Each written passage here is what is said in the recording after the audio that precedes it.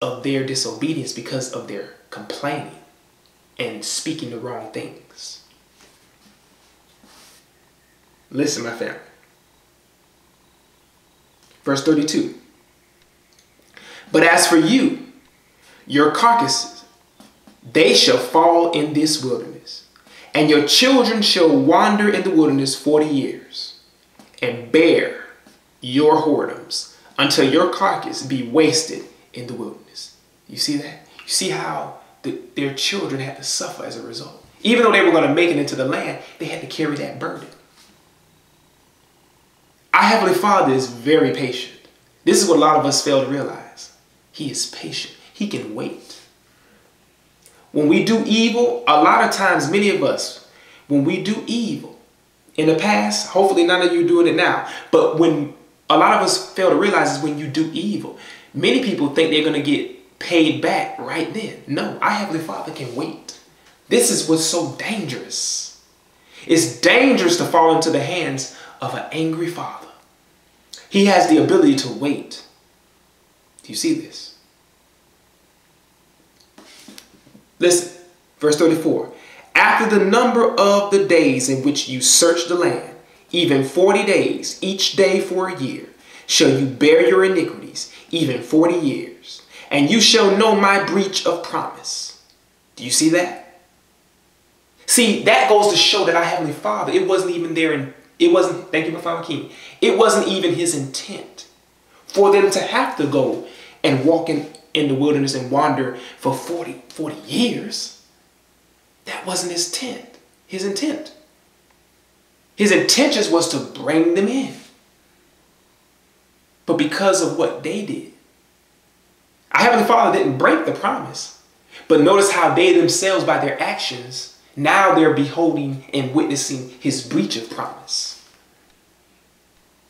Our Heavenly Father has promised us beautiful things, but he has the ability to breach it. Not due to him, he has integrity. He will always keep his promise. But if we dishonor him, do you realize we can bring about our own destruction? Do you see this, my family? Verse 35. I, the Master Yahweh, have said, I will surely do it unto all this evil congregation that are gathered together against me. In this wilderness they shall be consumed, and there they shall die. And the men which Moshe sent to search the land, who returned and made all the congregation to murmur against him, by bringing up a slander upon the land, even those men that did bring up the evil report upon the land died before the plague. Listen, died by the plague. Thank you, my Father, my King. Even those men that did bring up the evil report upon the land died by the plague before the Master Yahweh. That's powerful. Because you had other men who stirred up the congregation. When our Heavenly Father said that you were to take the land, they was basically saying we can't take the land. So they were speaking against our Heavenly Father and caused the majority of the congregation, because the children, of course, our Father allowed to go in the land, but to cause a disruption among the congregation for them to speak evil towards our Heavenly Father. And what's sad is that these type of things that are very relevant happen in our lives today. How when we can go through, even though we're not living in this time, but when we go through certain things in our lives, we get so bogged down and we're around things that are so negative, we begin to speak out against our Heavenly Father. And we begin to blame him for the things we're going through. We all can relate to these things. Don't boast in your heart, my brothers and sisters, just because you're in the truth of our Heavenly Father and our King. Go back in your previous lives when you were not there, when you were still a babe, when you were growing. And certain things that you didn't understand. And you begin to be frustrated. You see this, my family? So this is a warning that now that we're growing, that when we go through things, it does not mean that we cannot question these things or express what's going on, and inquire about things, but what we need to do is do it in a respectful manner. It takes discipline to be able to, please guide my Father, my King. It takes discipline to be able to, when you're feeling emotion, to be able to balance the two and govern your emotions. To be able to put your emotion, not throw it away because it's a reality to you. It's a present reality to you. But to be able to set it aside and to reason with our Heavenly Father about the situation. And ask for His counsel and His Son's counsel to help you to deal with your emotion. Because if you do not do so, then what the enemy can do is use your emotion against you. To use your emotion as reason. You understand? And you be consumed to where you are speaking blasphemy. You understand? And what did our King say? If you speak blasphemy against the Holy Spirit, do you realize that there's no forgiving? There's no forgiveness for that in this life and in the world to come? Do you see this, my family? Now let's focus on, let's go to, now so far we've learned that we were to, going back to the Didache, my family, we've learned from the Didache chapter 3, from verses 1 all the way to 6, how we were to flee from evil, not to become angry, thank you my Father, my King, not to become lustful, not to become a diviner, and in this segment we've learned not to become false, not to become a grumbler. We've learned these essential keys and warnings. Do you see this, my family? To abstain from, to not be consumed by these things. You understand? Even though we might experience these things at certain levels, but not to be consumed by them. And our Father, our King, has guided us in the scripture to be able to see instances that correlate with these things and these issues. Now let's go to Galatians. Let's go to Galatians, the 5th chapter. Let's read something interesting to help us to be able to grow in understanding. Thank you, my Father, my King, for what you're doing. Galatians, the 5th chapter. And let's start at verse 16. Listen what the Galatians were receiving regarding this truth. It says here, "This I say then, walk in the Spirit, and you shall not fulfill the lust of the flesh." You see this? When you walk in His mind, our Heavenly Father and His Son, when you walk in the mind of them, do you realize that by walking in their mind, being obedient to their thoughts, do you realize that you won't fulfill the lust of the flesh? Now, many of you may question and say, well, how do I do that? Well, when you're getting ready to do something wrong, if you pay attention, you hear our Heavenly Father tell you in your conscience, don't do that. Don't say that. Don't go to that place. Don't do that. See, if we listen to His still voice, do you realize that by being obedient to His voice, it will avoid many future problems? Do you understand? And what does it mean by fulfill the lust of the flesh? Thank you, my Father, my King. It means that when you listen to His mind and you're obedient, you will not follow your own mind to where you get yourself in trouble. Now, that does not mean that you don't have common sense anymore or nothing like that. What the scriptures is conveying is the battle between our Father's mind and the carnal mind. Do you see this? This is what's not being taught in church, that there's a battle between what our Father wants you to do and what you yourself think you want to do. And so because of that constant battle, if you don't yield to His mind, you're going to fulfill the lust of the flesh. Meaning you're going to do those wicked things that are concocted in your mind. Do you understand? Listen. Verse 17. For the flesh, thank you, my Father, my King. When it says the flesh, He's not speaking about the human body. It's thank you so much, my Father, my King. Because many of us in church, we got so confused. And we look at our bodies and we begin to cut ourselves. Now, I'm not speaking about those in the body. Who knows what many have gone through. But what I mean is people who have experienced this particular misunderstanding, they'll begin to cut themselves, and they begin to look at the Bible. They begin to look at what it says and not truly understanding the true expounding of it. They begin to say, my flesh. So they begin to look at their body. Do you see this? And they begin to despise the very creation our Heavenly Father made. When it says for the lust of the flesh, it's speaking of the carnal mind. Do you see this? This is how our ancestors were inspired by our Father and our King's precious Spirit to convey the message to the people. Listen carefully. It says, verse 17 again, for the flesh lusts against the Spirit, and the Spirit against the flesh. And these are contrary the one to the other, so that you cannot do the things you would.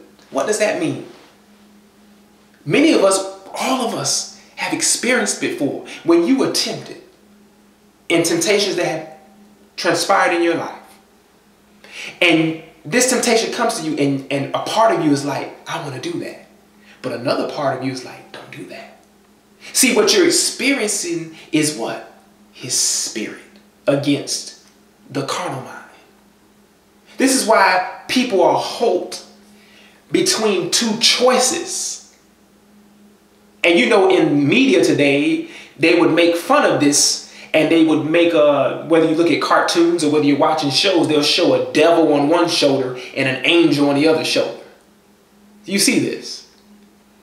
In some of the instances, they are right, but they're mocking it. But we all have two choices. We all battle between the Spirit and the carnal mind, the flesh. Do you see this, my family? Listen, verse 17. Again, for the flesh lusts against the Spirit, and the Spirit against the flesh. And these are contrary the one to the other, so that you cannot do the things that you would. Listen, but if you be led of the Spirit, you are not under the law. That's powerful.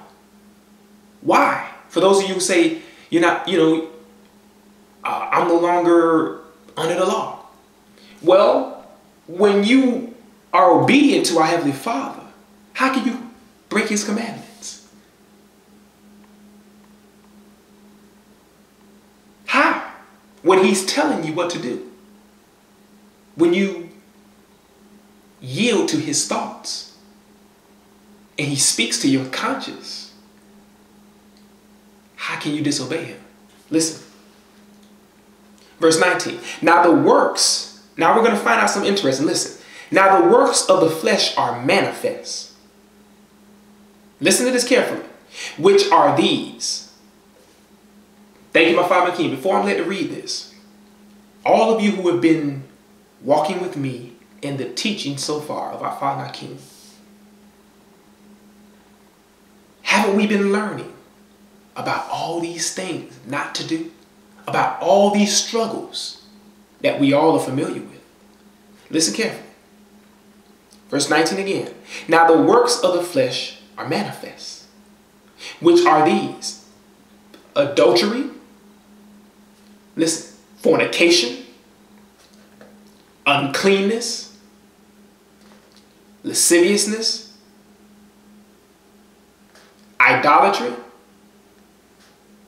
witchcraft, hatred, variance, emulations, wrath, strife, seditions, heresies, envyings, murders, drunkenness, revelings, and such like, of the which I tell you before, as I have also told you in time past, that they which do such things shall not inherit the kingdom of the Almighty.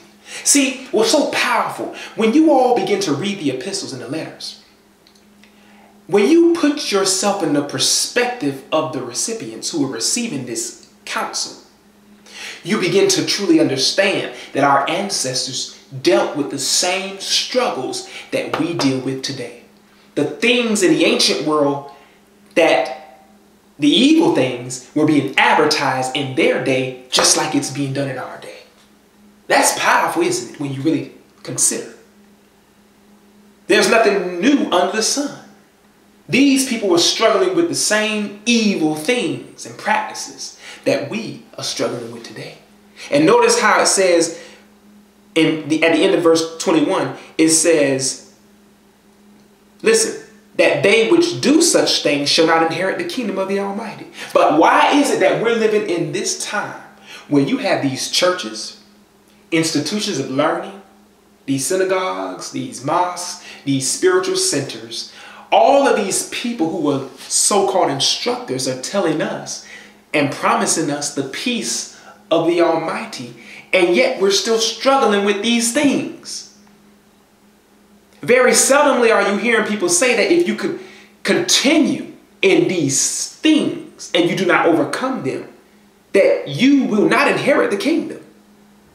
But what we have been told is that it's okay, come as you are. It doesn't matter. Now, that certain parts of that is true, meaning that when you come to him in your sinful state and you confess your sins, he will forgive us of our sins when we truly repent. So some of the aspects and expressions of what they're saying, somewhat of it is true. But when you think that you're going to come as you are and flaunt in, please give me the right words, my Father, my King, brag and boast, thank you, Master, and you say, well, this is here, God, this is how we say, God, this is me and my evil ways, accept me as I am, and you tend to stay in that condition, you are wrong. Our Heavenly Father is not going to adjust to you. We are to adjust to him. He's not to conform to us. We're to conform to him and to his son. If you a gangster and you a thug, don't think you're going to go out here slanging and banging and thugging for the Most High. It's not going to work that way. You understand? You're going to put down that bandana. You're going to put that gun down. You're going to put that lifestyle down. You're not going to rep your city blocks no more. What you're going to rep or represent is our Father and our King's kingdom. And you're going to be changed. Do you understand? You women out there, if you were loose in whatever thing that you were dealing with, your struggles, you're not going to bring that thing to our Heavenly Father and try to advertise and continue in that state. No. You were to do what? Change. Learn righteousness and unlearn evil. It's a process, but you have to be willing to make the effort to change. And he will work with you. Do you see this? But many of us, we're just being told, just believe, and that's it. That's not how it works. Thank you, my Father, my King, for your wisdom. Go to Romans, the 1st chapter. Let's look at this here.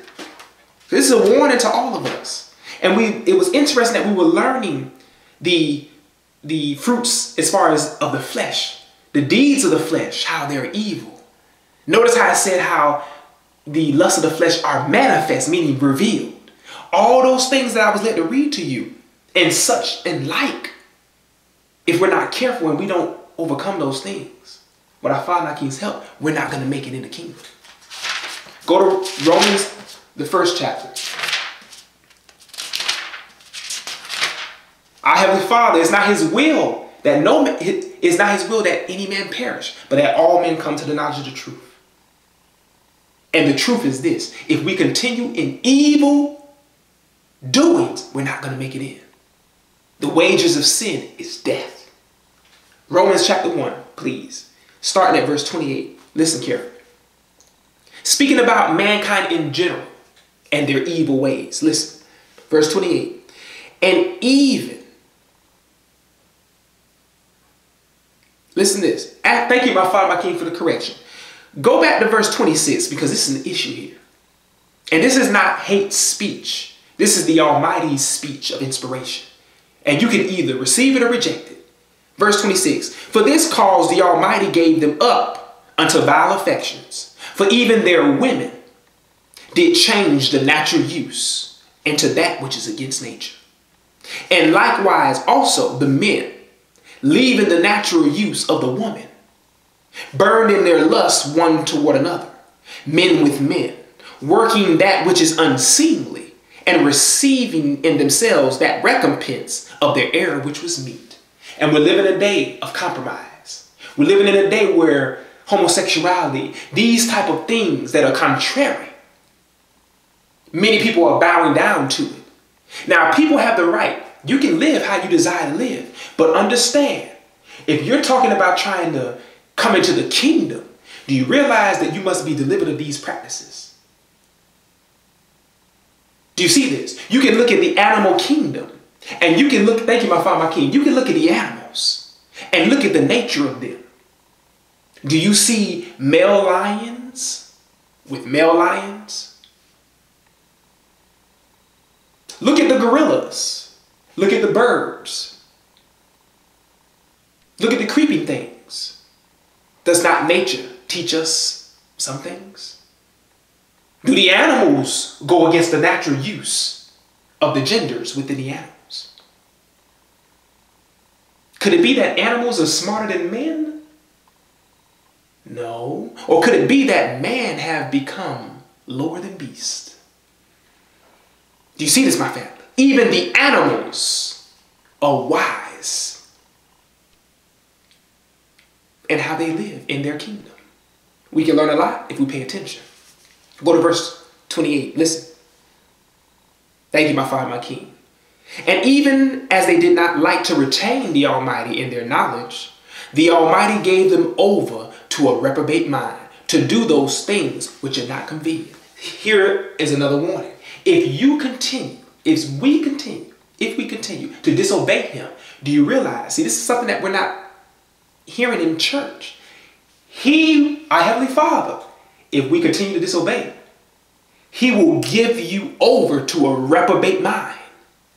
This is the danger, that you think you're doing what you want to do, not realizing that he's giving you over to do those evil things you desire.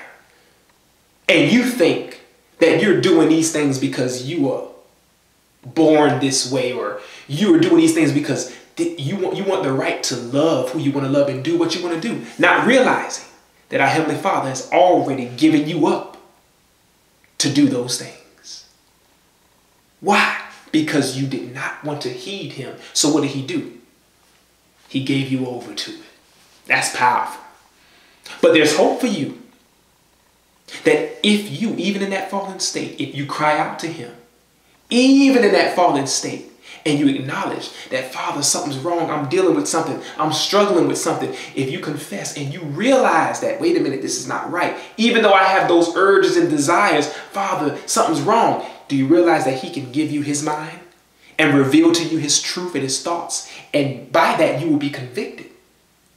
Because he's reasoning with you regarding your sins. And that's when the change can happen.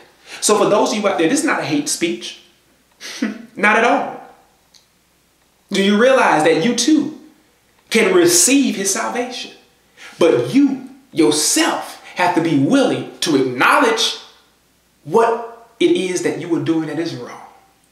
And if you repent and let him come in and give you his thoughts and reason with you, why not to do these things?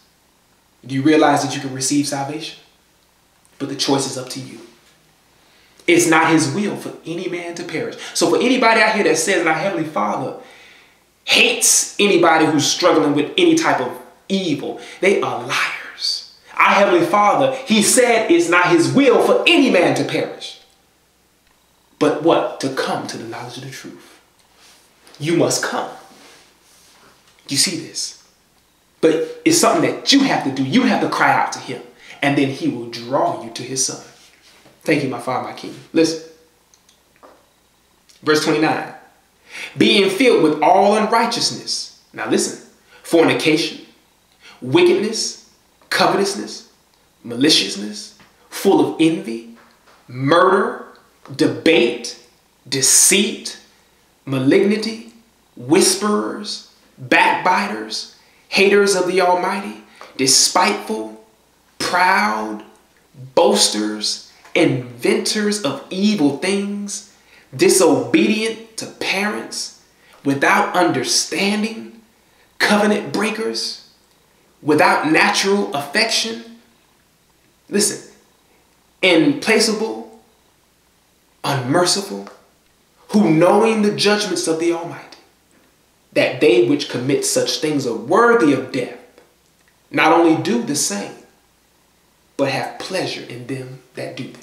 And we're living in a time where everything, all the evils are being forced upon us, to where now people are getting awards for doing these same things. People, when you look at the certain ceremonies where these people are receiving awards for what they are doing, and you see people, yay, yay, clapping and celebrating. Do you realize, knowing the judgments of the Almighty, and we as a human family, if we're not careful, we can be condemned for even having pleasure and co-signing and supporting the evil that's being awarded in front of us. My brothers and sisters, I just thank you for you being attentive to our Father and our King's teaching. And let us continue to put away the evils of our ways, to grow into their righteousness and truth. Do you see this? Be not conformed to this world. Be you transformed by the renewing of your mind. And it's a growing process. But if we truly want to change, He's willing to help us. Do you see this, my family? I love all of you. Continue to grow. I wish you blessing and peace. In the name of our Father and our King. Maranatha. Amen.